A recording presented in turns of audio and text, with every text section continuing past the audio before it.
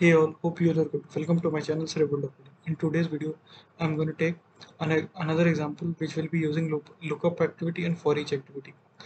What I'm going to do, I'm going to iterate each and every row of this table and will download the files from these URLs and will download it and store it in Azure Blob Storage. So uh, these are my GitHub. So basically these URLs are these only where I have uploaded my datasets to GitHub URL. So let's begin. So first, I've already created a link service to Azure Blob SQL database. Now let's create another link service to HTTP. Okay, let's give it a default name. Uh, Authenticate. I will come back here. Okay, authentication type will be anonymous. Okay, let's create parameters. Parameters will be uh, source base URL. Okay, let me copy from here only. So as you can see, it's asking for base URL. So I'm creating a parameter source base URL. Okay, and will be providing here. Okay, that will be taken from this table.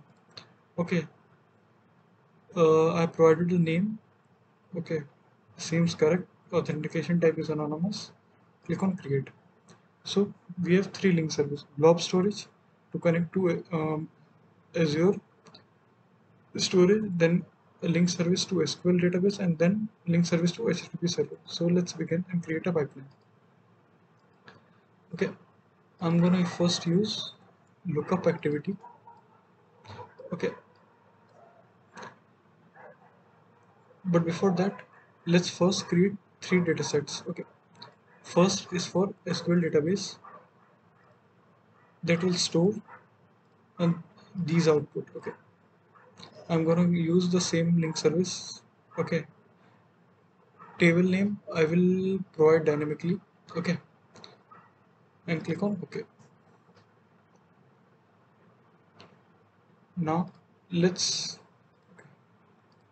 create another dataset for blob storage. Here the file will be downloaded in form of CSV format. My first row will be header and it will be getting downloaded inside input container inside, let's say, source folder. Okay, we don't want import schema. Okay, now let's create another dataset for HTTP. Click on continue. Okay, the file will be in form of delimited text only HTTP. Okay, and relative URL I will pass as a form of parameters. Okay, let's first create a parameter relative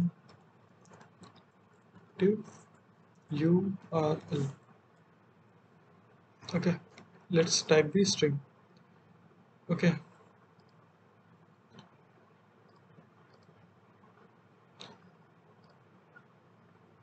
okay, it's showing base URL. Let's create another variable source URL.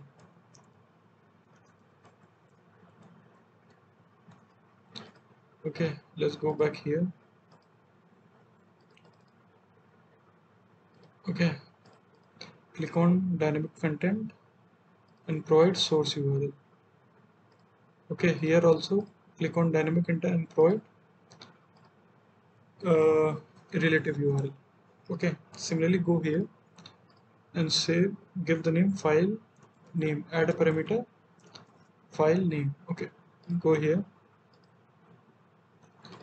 click on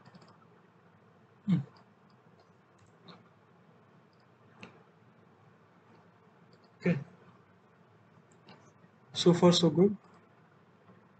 Okay, let's go back to pipeline, click on setting, and let's use the source dataset Azure SQL table 1. Okay, just copy it and place inside query. Okay, let's view the content of its output. It's only returning one row. Why so? Okay, because this first row option is checked. Now it will return for 5 rows. Okay, as its output, and we can see here also it's returning 5 rows. Okay, click on cross. Okay, now let's search for each activity. Okay, and let's connect it. Okay, seems good. Go to setting. We will be capturing output of lookup activity. So for each activity, we'll iterate each and every output of lookup. Okay, let's go inside it and we will use the copy activity. Okay, go to source. So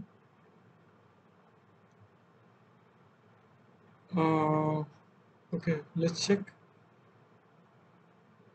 Okay, this is for this and source URL. Okay, delimited text 2 is for HTTP. Let's go inside it. Click on delimited text 2. Okay, it's asking for relative URL and source URL. So we will get it from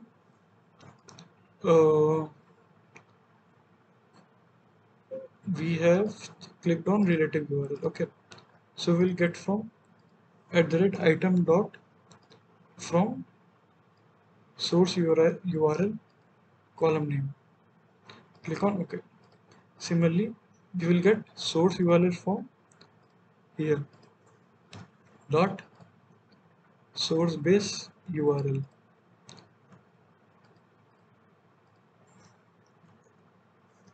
Click on OK.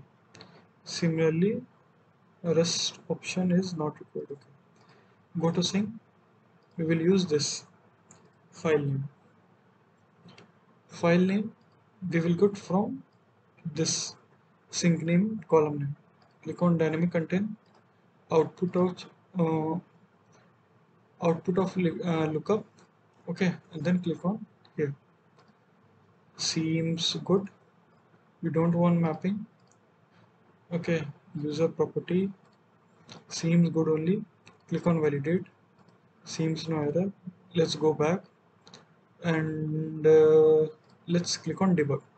So let's check whether our pipeline is successful and it is able to read from SQL my table metadata and is able to download each and every file which is present at a URL. So let's go here, click on refresh. Okay, so